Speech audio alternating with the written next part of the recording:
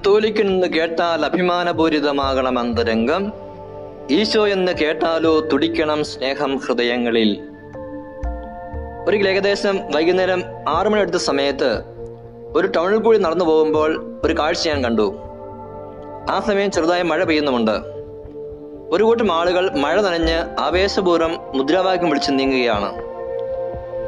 ഏതോ പ്രസ്ഥാനത്തിന്റെ അനുയായികളായിരുന്നു അവർ. അസത്യത്തിലും അർത്ഥസത്യത്തിലും ഒക്കെ വിശ്വസിക്കുന്ന ഒരു പ്രസ്ഥാനത്തിന്റെ അനുയായികൾ തങ്ങളുടെ പ്രസ്ഥാനത്തോടും ആശയങ്ങളോടും ഇത്രയേറെ ആവേശം കാണിക്കുമ്പോൾ സത്യത്തിന്റെ പൂർണ്ണ വഹിക്കുന്ന കത്തോലിക്കർക്ക് ഇത് പലപ്പോഴും സാധ്യമാകുന്നില്ല എന്ന് ഞാൻ ഓർത്തു. മറ്റു മതവിശ്വാസികളും തങ്ങളുടെ മതത്തിൽ അഭിമാനിക്കുകയും മതത്തിനായി ആവേശപൂർവ്വം നിലകൊള്ളുകയും ചെയ്യുന്നു. രാഷ്ട്രീയ പാർട്ടികളുടെ മറ്റും അനുയായികളും ഇങ്ങനെ തന്നെ. എന്നാൽ കത്തോലിക്കർ എന്തുകൊണ്ടാണ് ഇപ്രകാരം നിസ്സംഗരായി കഴിയുന്നത്?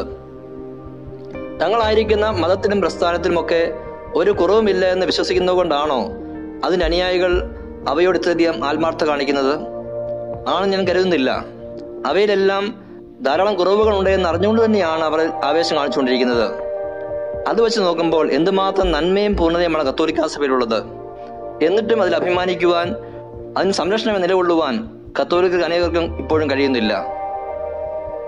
വർഷങ്ങളോളമായി സഭയിൽ നിലനിന്ന, ഇപ്പോഴും വളരെ ശക്തമായി നിലനിൽക്കുന്ന സഭയെക്കുറിച്ചുള്ള അജ്ഞതയും പുരോഹിത അൽമായ വേർതിരിവുമാണ് ഇതിന് പ്രധാന കാരണമായി എനിക്ക് തോന്നുന്നത്.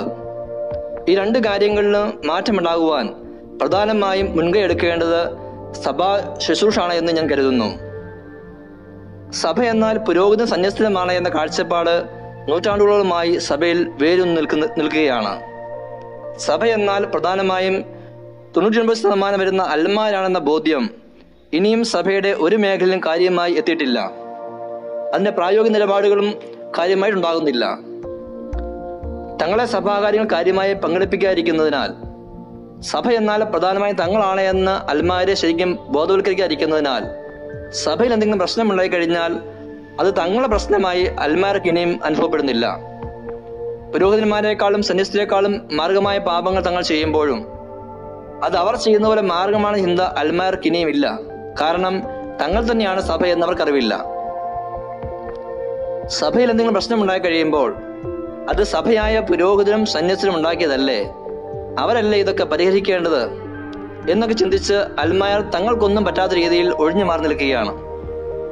പുരോഹിത സന്യസ്തരുമായി സാഹോദര്യത്തിലല്ലാത്തതുകൊണ്ട് അവർക്കുണ്ടാകുന്ന പ്രശ്നങ്ങൾ അൽമാർക്ക് കാര്യമായ വേദന ഉണ്ടാക്കുന്നുമില്ല. മാത്രമല്ല, തങ്ങളെ കാര്യമായി പരിഗണിക്കാത്തതിൻ്റെയും ചിലപ്പോഴൊക്കെ മുറിവേൽപ്പിച്ചതിൻ്റെയും ഒക്കെ പേരിൽ പുരോഹിതർക്കും സന്യസ്തരും ഒക്കെ പ്രശ്നങ്ങളുണ്ടായെന്ന് അറിയുമ്പോൾ ചില അൽമാർ സന്തോഷിക്കുക പോലും ചെയ്യുന്നു.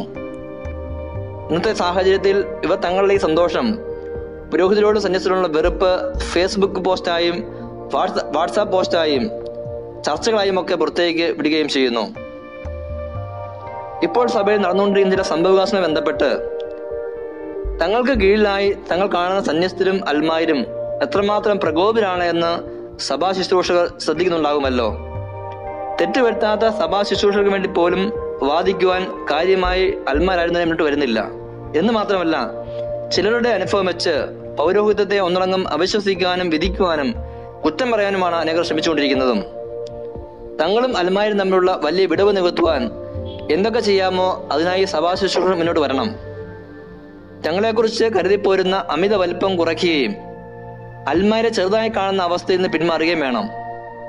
അൽമാർ തങ്ങളുടെ സ്വന്തം സഹോദരൻ മക്കളുമായിരിക്കെ അവരെ അകറ്റി നിർത്തി അവഗണിക്കുന്ന നിലപാടുകളിൽ നിന്നും അവർക്കായി സ്വന്തം ജീവിതം സമർപ്പിക്കുന്ന നിലപാടിലേക്ക് സഭാ ശുശ്രൂഷകർ ബോധപൂർവം കടന്നു വരണം.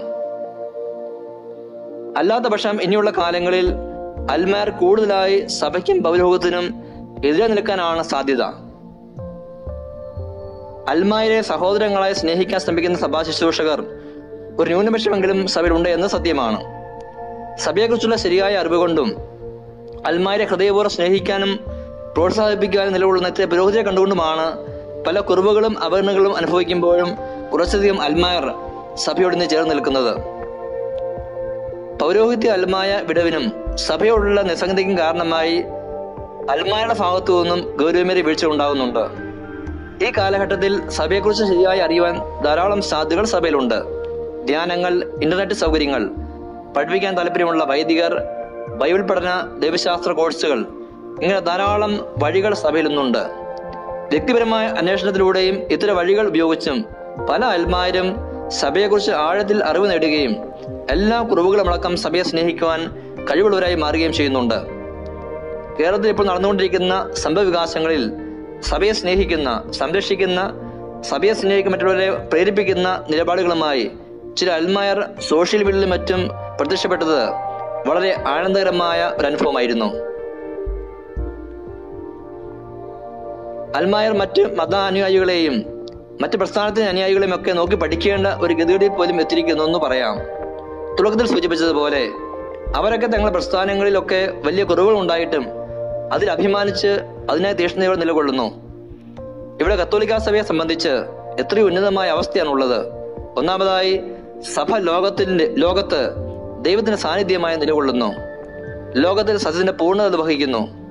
മറ്റേത് മതങ്ങളെക്കാൾ പ്രസ്ഥാനങ്ങളെക്കാൾ ഉപരി അത് ലോകത്തിന് നന്മ ചെയ്യുന്നു. ഇത്രമാത്രം മഹത് വ്യക്തികളെ ലോകത്തിന് പ്രദാനം ചെയ്ത മറ്റൊരു പ്രസ്ഥാനം ലോകത്തുണ്ടായിട്ടില്ല, മറ്റൊരു മതവും ഉണ്ടായിട്ടില്ല. അങ്ങനെ ഇരിക്കുകയാണ് കത്തോലിക്കർ ഇത്ര നിസ്സംഗരായി കഴിയുന്നത്. എന്ന് മാത്രമല്ല, ചിലപ്പോഴൊക്കെ സഭയെ ദുർബലപ്പെടുത്താനുള്ള ശ്രമങ്ങളിൽ അവർ ബോധപൂർവം ഇടപെടുകയും ചെയ്യുന്നുണ്ട്.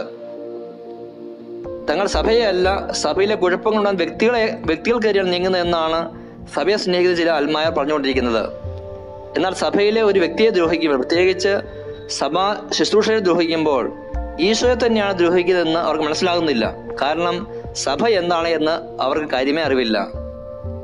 തങ്ങൾക്ക് സഭയിലെ ഏതെങ്കിലും സംവിധാനത്തിനുണ്ടായ തിരസ്കരണത്തിനും മുറിവുകൾക്കും പകരം വിട്ടാനുള്ള സമയമായി സഭയുടെ ഈ സംഘർഷ സമയത്തെ കരുതരുത്. ഇതൊക്കെ സ്വന്തം ആത്മരക്ഷയെ ബാധിക്കുന്ന വിഷയമായി അൽമാർ തിരിച്ചറിയണം.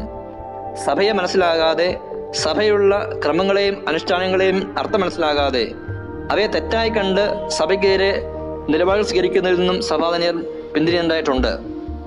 ഇതൊക്കെ ചെയ്യുന്നത് സഭയ്ക്ക് പുറത്തുള്ളവരല്ല, സഭയ്ക്ക് അകത്തുള്ളവർ, അതും തങ്ങൾ സഭയെ സ്നേഹിക്കുന്ന കരുതുന്നവരാണ്.